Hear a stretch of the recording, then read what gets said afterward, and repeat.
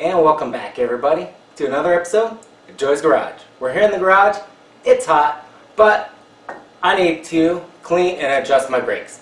If you have a late model Ford, this one's going to be an Escape, and your dash lights come on for the brake, for the anti-track, and for one of the other ones that's shown right now, you will know you need to adjust your brakes.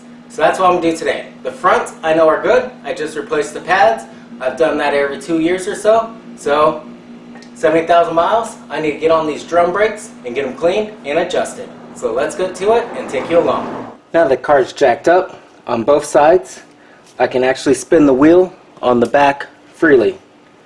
And now this drum, if you listen very carefully, you hear a little bit of drag just in one spot. And that is incorrect. You need to hear that little bit of drag whenever you turn this drum. So that's what I'm going to be correcting. Now this is the passenger side. If we go over to the driver's side, we might hear something different. So on the driver's side, same thing, I turn the wheel. And as you can see, it stops in one place. So these shoes definitely need to be adjusted. It should be spinning freely with a little bit of drag that you can hear. And it shouldn't be stopping like that. So let's get to it and clean it up. So first off, I need to take off these little tabs that are holding this drum onto the assembly.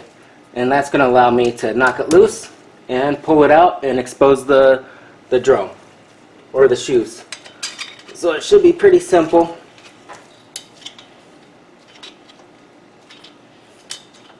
And these just come right off with a little bit of muscle. Now the clips are off, just a couple love taps, and I should be able to get this off.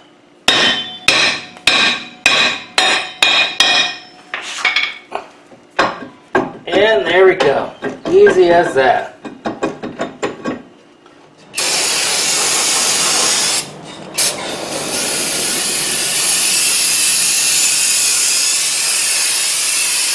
And now with everything cleaned up, the biggest thing to check is going to be this wheel cylinder. This is actually what pushes against the shoes and makes it push against the drum. So if this is broken, it needs to be replaced. And the easy way to check it is to actually look inside these bushings. It should be dry in here. We don't want any fluid because there's actual brake fluid that comes in and presses it apart. So if I have any fluid in these bushings or in right here, I know it needs to be replaced. So very carefully with the screwdriver, I'm just going to come in and push this back a little bit. I don't want to damage it. I just want to get a little peek inside. There we go. Just pop under it. There we go. And it is dry. Bone dry, which is awesome. That means this isn't leaking and I have no problems with this actual wheel cylinder. So I'm going to try to get this back on as gently as possible. Hold up.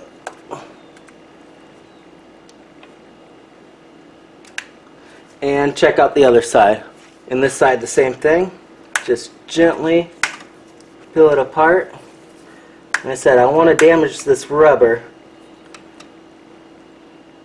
And just peek inside. And same thing. So this is good. Don't need to replace this. All I need to do is adjust the pads.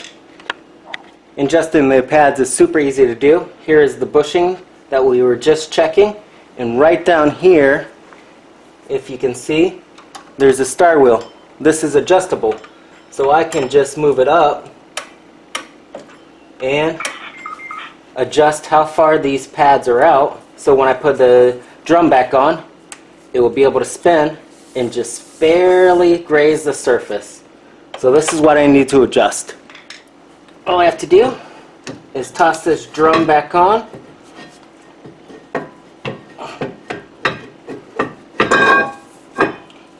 Center it up and see how it feels. And if you can hear that, I'm getting a little bit of drag, and it's a little bit too much. So I'm going to unclick it maybe twice because I did it about 4 times.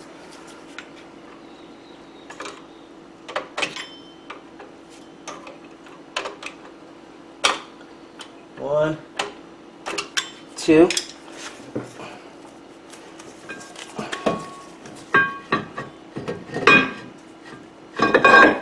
So now when I put it on,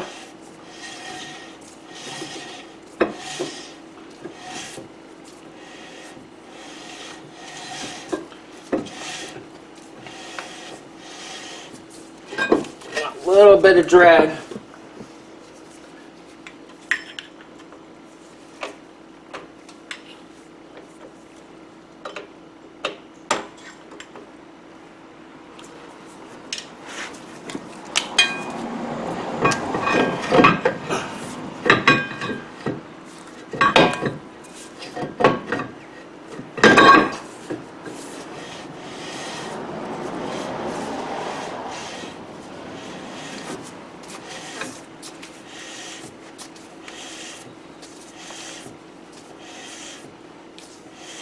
And that feels pretty good. So I'm going to keep it with that. So now, let's just do it to the other side. And the last step of the process is to bleed the brakes. So I have this plastic tubing hooked up, going down just to a water bottle with a little bit of brake fluid inside of it so I don't get any air bubbles. And I just have it loose. That way, it will be able to drain out, and it's going to drain into the bottle. And I'll make sure I don't have any air bubbles, and I have clean fluid.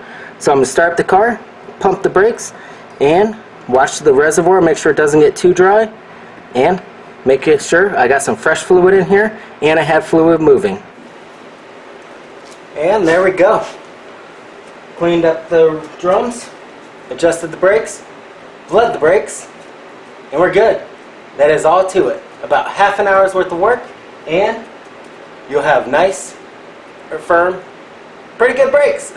Like I said, these last for the life of the car, so all you gotta do is adjust them, and it's easy as that. So as always, thanks for watching. Make sure you ride safe, drive safe, and keep at least 2 wheels on the road.